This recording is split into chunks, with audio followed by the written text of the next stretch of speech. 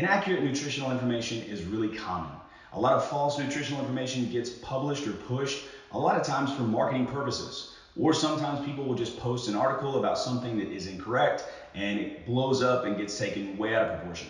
The biggest downside here is that it can be really, really complicated for your average person to navigate through all this stuff and try to figure out what's true and what isn't. For those of you who don't know me, my name is Dustin Williams, and for the best nutrition, health, and fitness advice, make sure to subscribe to my channel, hit that little notification bell so that you are notified when I post a new video every week.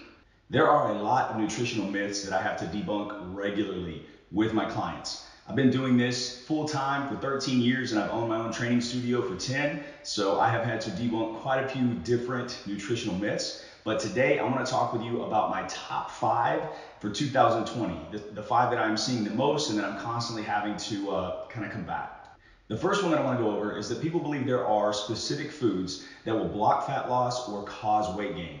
This is not true. All right, people will say you need to completely avoid sugar because if you have any sugar in your diet, then you're going to gain weight. You should avoid this food, you should avoid that food, you shouldn't eat too much fat, you shouldn't eat too much of this because these specific foods are going to cause these problems. Now, I'm not saying that all foods are created equal and that all calories are the same calories, but what I am saying is that whenever you keep things in the right calorie numbers for you specifically, that these foods are not going to block you from being able to lose weight. So if you just take, for example, if you look at people that eat high carb can still lose weight. People that are doing keto can still lose weight. People that are vegan can still lose weight. People that are carnivore can still lose weight. People that intermittent fast or don't intermittent fast. So if you look at all these things, the big thing between all of them that's causing fat loss is calorie intake and protein are the two biggest factors that are going into this. So to say that there's a specific food out there that you need to avoid because if you eat this food, whatever that is, insert this specific food that you're hearing about or reading about is what's going to keep you from losing fat, it's just not true. The second biggest nutrition myth that I want to go over today is that you should eat more meals per day in order to increase your metabolism, or the exact opposite that tends to be happening now with intermittent fasting, and that's that you should take all of your meals and squeeze it into a short amount of time, and that's going to create more fat loss or increase your metabolism. Neither one of these are completely true. Ultimately, what matters is that over the course of that 24-hour period is the total caloric intake that you're having. So if you are focused on eating 5 or 6 meals a day because that's what works best for you and you are adhering to your diet and to your caloric intake better that way, great, do that. If it's better for you to squeeze the amount of food in an 8-hour period because you find that you are less likely to overeat if you eat in within that 8-hour period, that's also fine, do that. It's really more about adherence than it is about trying to eat 5 or 6 meals a day or squeeze everything into a short period. It depends on the individuals. I've done 6 or 7 meals a day. I currently do 3 meals and 1 snack now. That tends to work better for me. Doesn't mean that it's going to work better for everybody. So don't get under the belief that you need to eat multiple meals or that you need to intermittent fast. Do what's going to help you adhere to your diet best, and either one of those methods or strategies will work. The third nutrition myth that I want to discuss is that salt is bad for you.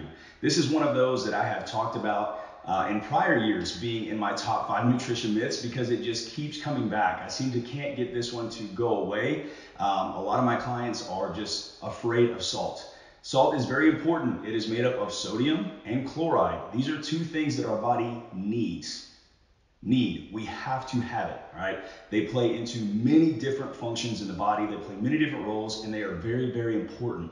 We need to make sure that we are getting enough salt in our diet, especially if you are making a conscious effort to choose more whole foods, you're not eating out as much, you're staying away from processed and packaged foods. If you're making those decisions to try to live a overall healthier lifestyle and make better choices, you're going to get a lot less sodium. And you're potentially going to be needing to add more and more sodium to your diet because of this. There's this big belief that whenever you have too much sodium, that it plays a huge role into blood pressure. Most of the research shows that around 1 to 2% of people are actually salt sensitive when it comes to hypertension. That's a very small percentage. It's possible that increased salt can raise your blood pressure in the short term for 15 to 20 minutes, but not as much over the long term. The big thing to look at if you are worried about getting too much salt is to look into your potassium levels because the salt to potassium ratio is the biggest factor if you want to get more salt in your diet. Add more salt. Don't be afraid of it. Don't be afraid to salt your food. Make sure that you're getting enough potassium, especially if you are eating a more wholesome, less processed food diet. Number 4 on my list is that you should detox. This has been around for a while. There are still different celebrities, well-known people out there that are promoting you need this detox tea, or you need to do this, or you need to add lemon to your water and then put syrup and God knows what else that they're adding to their stuff these days for detoxing. We already have an internal system that is designed to detox for us, our liver and our kidneys. Here's the interesting part. In order for our liver and kidneys to work, they need nutrients. They need energy. They need glucose in order for them to function properly. And whenever you don't feed your body anything, and you only take in some type of an herbal tea or whatever it is that you're choosing to detox with, or just not eat at all, then you are not giving your liver and your kidneys what it needs in order to function properly so that it can detox you. All right, there is no special stuff out there for detoxing.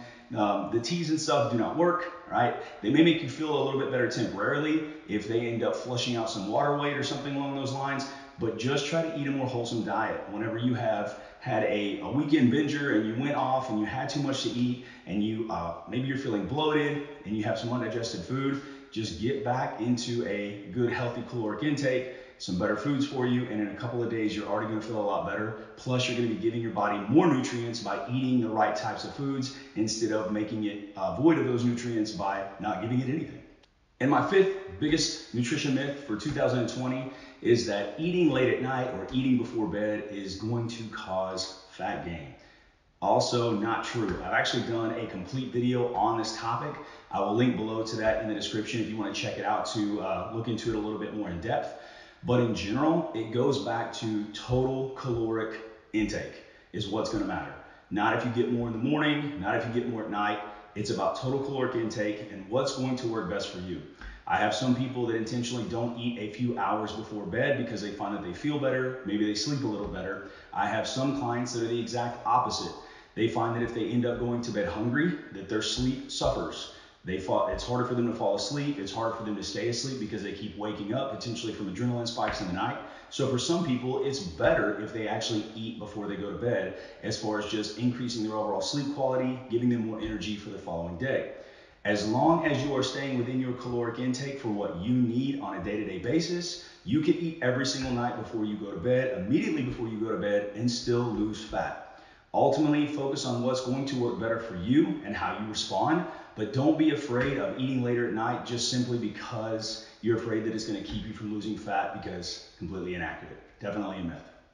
So I've given you my 5 biggest nutritional myths of 2020, which hopefully is going to help you out. But here's the thing, when it comes to creating long-lasting fat loss, when it comes to creating a lifestyle, there's more to it than just focusing on avoiding some nutritional myths. You need to have a plan, and you need to have something that's going to be sustainable.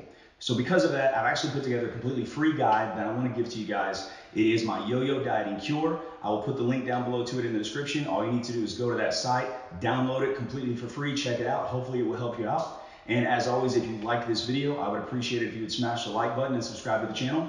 And I will see you in the next video.